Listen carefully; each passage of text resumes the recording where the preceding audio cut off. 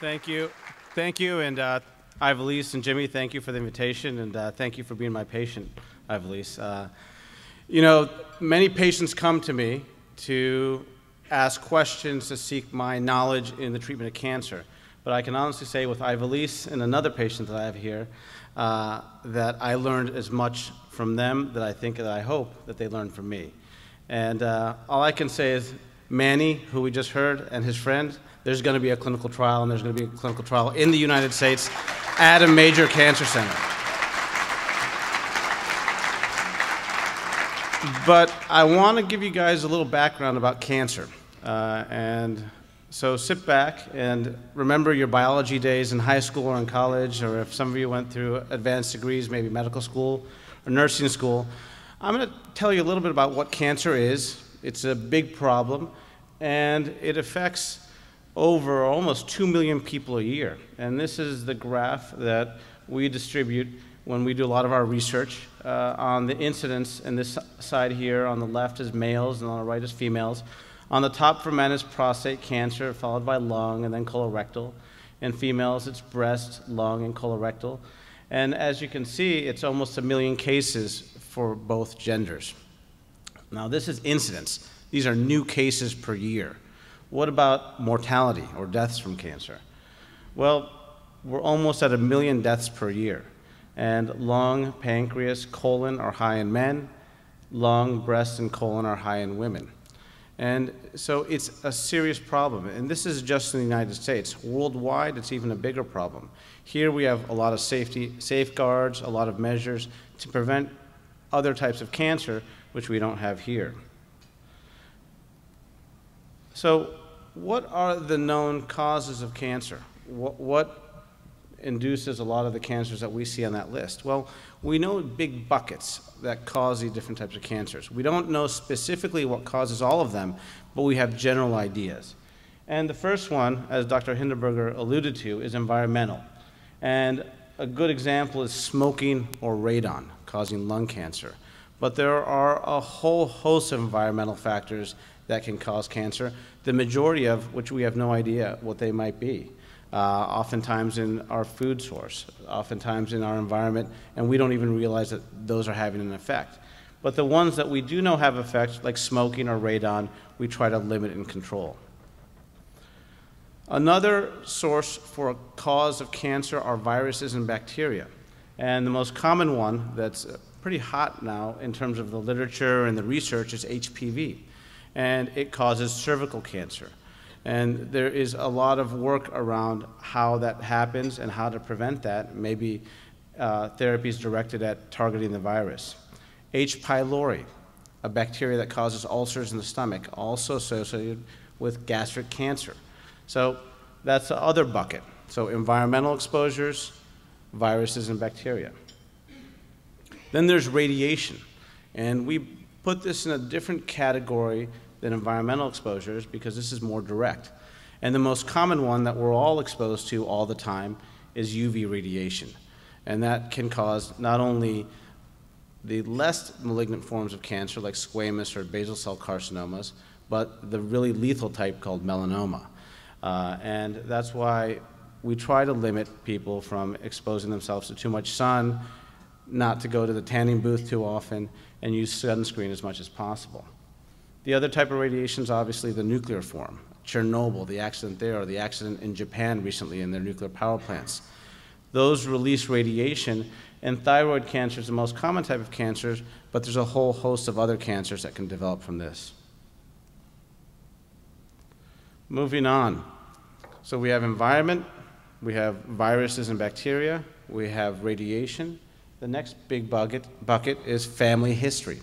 So you've already heard 2 cases today where family history has a strong, strong influence on the development of cancer. And what that means is if your parents, grandparents, brothers or sisters, uncles or aunts had cancer, in particular at a young age, and what do we consider young? Under 40, then that's a red flag that family history or your genes may have something to do with the cancer that you have. And 2 common family history related diseases are Lynch syndrome, which induce colon and endometrial cancers, and the BRCA-related, and I'm sure you've heard about these, BRCA-related cancers, breast and ovarian cancer. There is another bucket that we put in, and it's almost a catch-all, but it's age.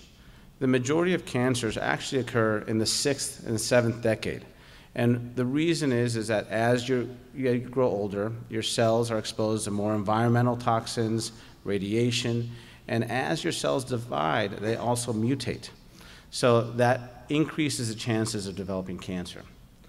And then finally, random bad luck. You can occasionally just have a cell mutate in such a bad way that you develop cancer. And oftentimes childhood cancers develop this way. It's bad luck because one cell, as it's dividing, becomes a cancer and then starts proliferating. So what's the common theme for all of these causes, or all these possible causes, is that environment, viruses and bacteria, radiation, family history, age, and even random bad luck induce mutations in DNA. And that's taken us about 30 years to understand. And using that information, we're just starting to be able to develop therapies to try to help patients. But that's still a long ways off. And currently, we still emphasize that you have to get screened early. Mammogram for breast cancer, colonoscopy for colon cancer, skin biopsies for unusual moles that you might have, Pap tests for cervical cancer. These are important for catching the cancers early.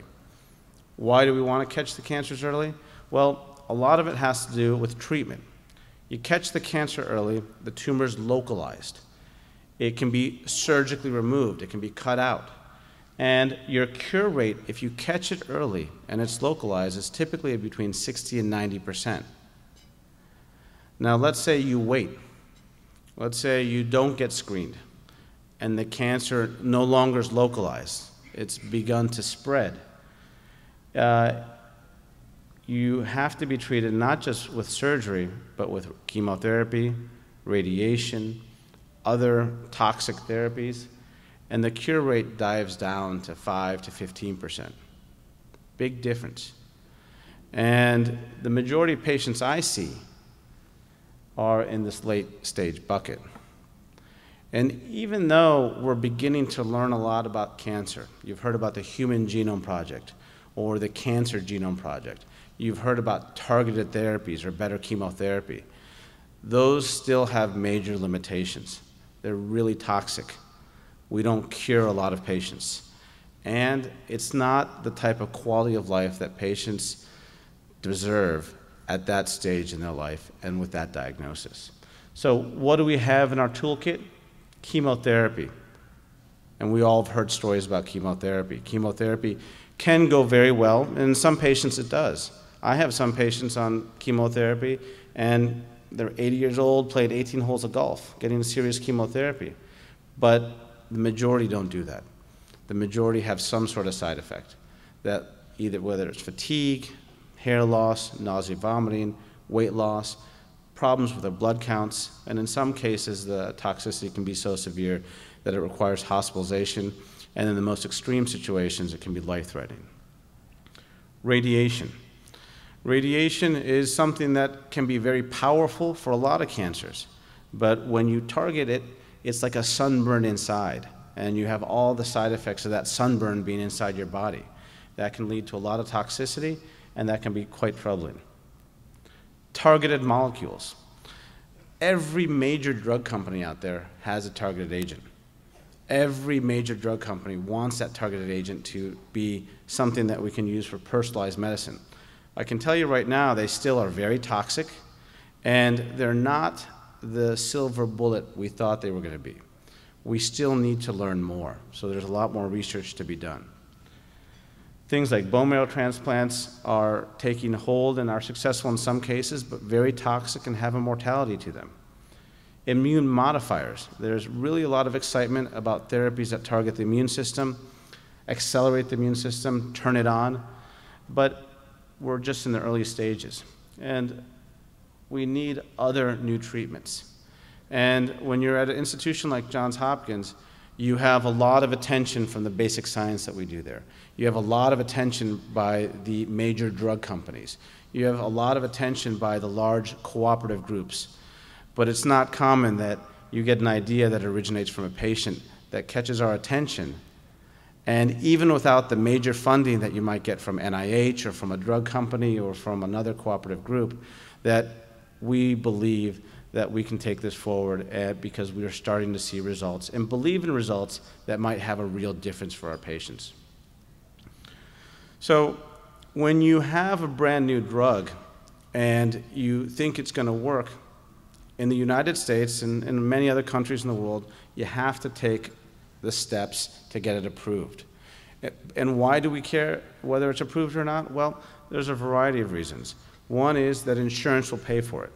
The second is that you'll have acknowledgement by the medical community that it's something real and it's something that can help.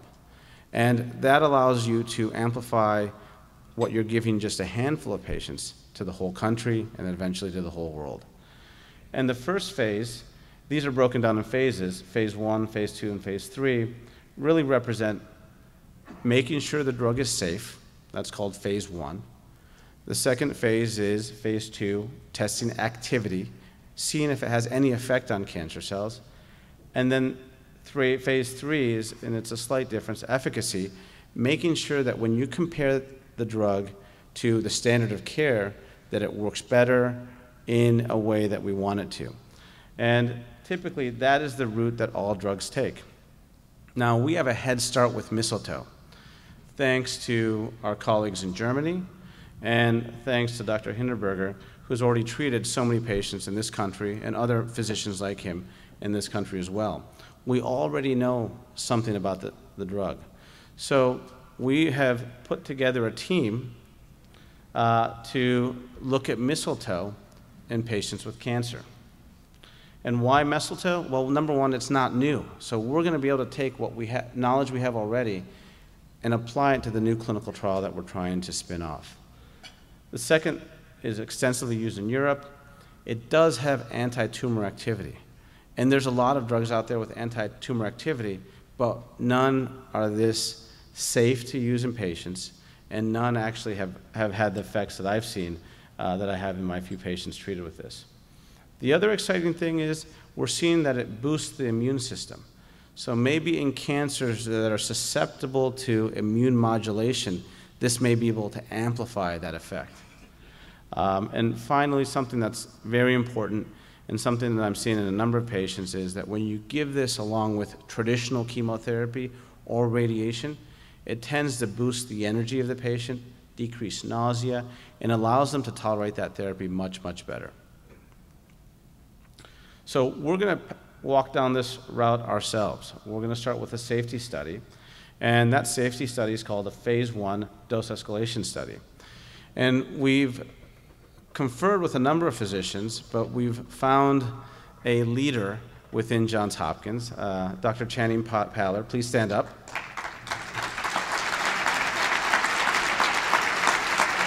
And Dr. Pallar has dedicated her career to looking at alternatives to traditional therapy for our cancer patients. And that's critical, because when everyone's looking over there and everyone's focusing on that, I bet you things like Mistletoe are going to come up with solutions that we never knew we had. And what she's going to do is lead this study alongside of us and look at 20 to 30 patients at Johns Hopkins. And these are patients with advanced disease. These are patients that are probably not going to be cured. These are patients who have likely failed some chemotherapy or radiation. These are patients where surgery or other alternatives are not going to work. So these are the patients that we're going to try initially with this therapy to prove that it's safe, to prove to the FDA that it's safe. And I can tell you, when there's a publication coming out of Johns Hopkins saying that it's safe, the world will listen, the United States will listen, and it will be because of this group, this room, and because of Ivelisse and her network. And we're really excited.